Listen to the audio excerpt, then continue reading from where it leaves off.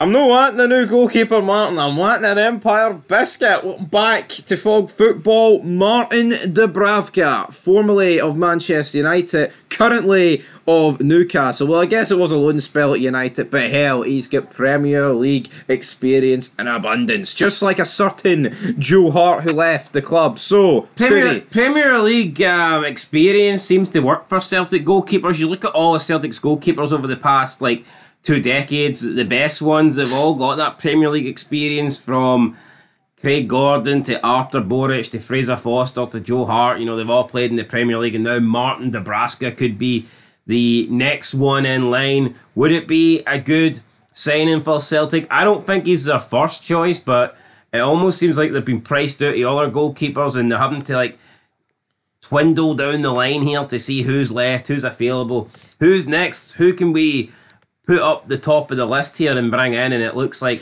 Martin has drawn the short straw. He's guaranteed a treble or something. Right, he's guaranteed trophies. It's a win-win for Martin. It's a win-win for Martin. But let's look at his stats from last season. 23 games in the Premier League, 42 goals conceded with only 5 clean sheets. I think that's quite bogging, I'll be honest. I don't think that's very good. 5 clean sheets in 23 appearances, and a Newcastle team that was very well known for the previous season for their defensive record. Kind of went out the window last season. Nick Pope, of course, got injured, but he'll be back for next season. And if you're wondering why they're looking rid of him, it's because apparently the Geordies are closing in on a £15 million move for Burnley's James Trafford. And for me, that's everything that's wrong with English football. James Trafford going for £15 million. And you know what? I don't think that's that bad. I wouldn't be surprised if they paid 40 for him. I don't even know who he is. Well, I know who he is, but he's not that good. Typical English market where some fucking bang average player can go for a top price. Just doesn't make any sense. No, it doesn't make any sense. So, of course, he wouldn't want to play third fiddle to Pope and Trafford. You may be wondering, okay, where does Celtic come in? How much are we to be fair, isn't he an English international? Did he not get called up? I think he got called up. I'm pretty sure he's never played a game. Well, Jack Butland couldn't get called up, so... Tom Heaton got called up to train with the team, and Jack Butland couldn't even get that. Which I don't think's right. But anyway, doesn't matter what's right. This is the facts of the matter, man. The guy's contract runs out on the 30th of June next year. According to Transfer Market, he's got a transfer value of £1 million.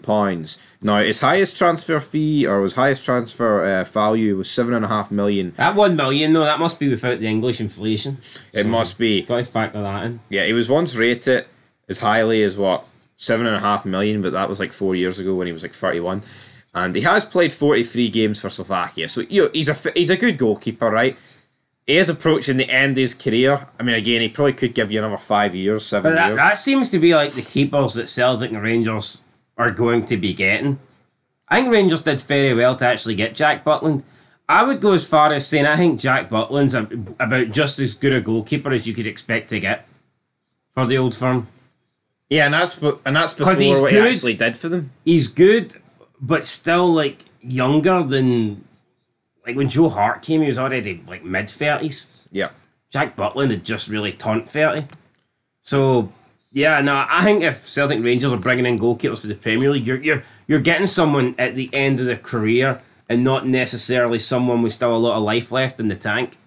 Absolutely, which is why I think Jack Butland won't be a Rangers player much longer. Now, had Jack Butland been 35, you could certainly make a case, well, maybe he'll just see it his career. But I think because Jack Butland's performed well and he's still, only, turned 31? Yep, something like that. I think that's actually going to work against Rangers. As for Dubravka, like I said, these middle... Martin Dubravka. There's no S's in there. There's no S-K-I's. I'll start getting his name right when he actually comes to the great country of Scotland, right, and starts playing in the best league in the world. I am sick of all these... No, I'm sick of all these... See, what's all these dumb fucks, man, especially from Northern Ireland, and they claim that the English Premiership's the best league. It's just so fucking generic. It's one person said it. It was a tagline, now everybody says it. The Premier League's boring as fuck. And see a lot of these people that claim it's the best league in the world, they don't actually watch it. You're lucky if they watch one game a season. Here, I totally agree. They don't have Sky, they don't watch it. The atmosphere's boring. City dominate. The 3 teams that come up go down.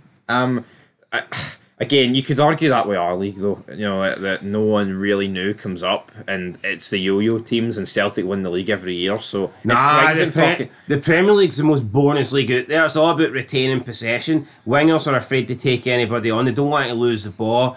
Play out for the back. I think fucking Pep is ruined football. Pep's ruined football, but everybody plays the same. It's all the same style. See the back, Stoke. There is no Stokes anymore. No, I agree. I like back in the day when you had all the different styles of play.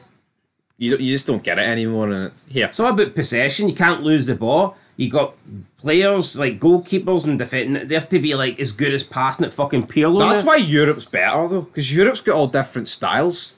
100%. Nowadays in the Premier League, if a goalkeeper can't pass like Pirlo, who cares if you can make loads of great stops, man? If you can't pass the ball, then you're not good enough to get in the team. But anyway, is this guy going to go to Celtic? 1 million? Are they going to pay that? They've got a war chest. I mean, why not? Why not is the answer. I mean, again, I see where you're coming from, but I don't know. It's an underwhelming signing, I think. I think he's a good goalie, but I think Celtic are expecting to sign a goalie that's young and can either stay at them for like 10 years or be sold on. Well, I think the Kelleher links were garbage to begin with. They're ridiculous. I mean, Celtic were not paying 20 million for a goalkeeper.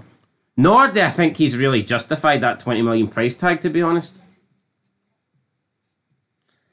No, I agree. But what would I rate this out of happening out of 10? I'd give it a 6. I think if it was on a free, I would rate it a lot higher. I'm not saying $1 million's going to break the bank, but I could just see Newcastle demanding more than $1 million. If Rangers sold Butland and brought in this guy, would you be happy? We'll put it this way: if we sold Butland, I would take this guy absolutely. I wouldn't be happy right now getting rid of Butland and bringing him in, but if Butland was sold, I'd absolutely take him. Yes. Well, there you go. But maybe that's just the situation we're in though at Rangers. But anyway, I mean, is it better for Celtic to spend 1 million on this guy who you know is pretty good, rather than spend 5 million on someone that you don't know, like a Barkas who could? But I just think when you're spending that money on an unknown player, you've got you've got the hope, and sometimes it's the hope that kills you. But it's just there's a bit more excitement in signing a player that you don't really know and they could potentially be great, rather than paying $1 million for a goalkeeper that you know is just what he is. El Generico. Anyway, guys, leave your thoughts down below. Be more transfer news coming shortly. But until next time, peace.